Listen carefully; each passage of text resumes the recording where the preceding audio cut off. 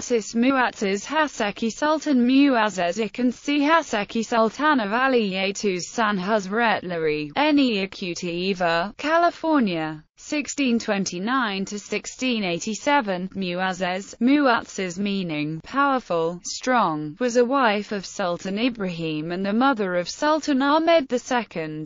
Biography. She was the Polish-Jewish spouse of Ottoman Sultan Ibrahim and the biological mother of Ottoman Sultan Ahmed II.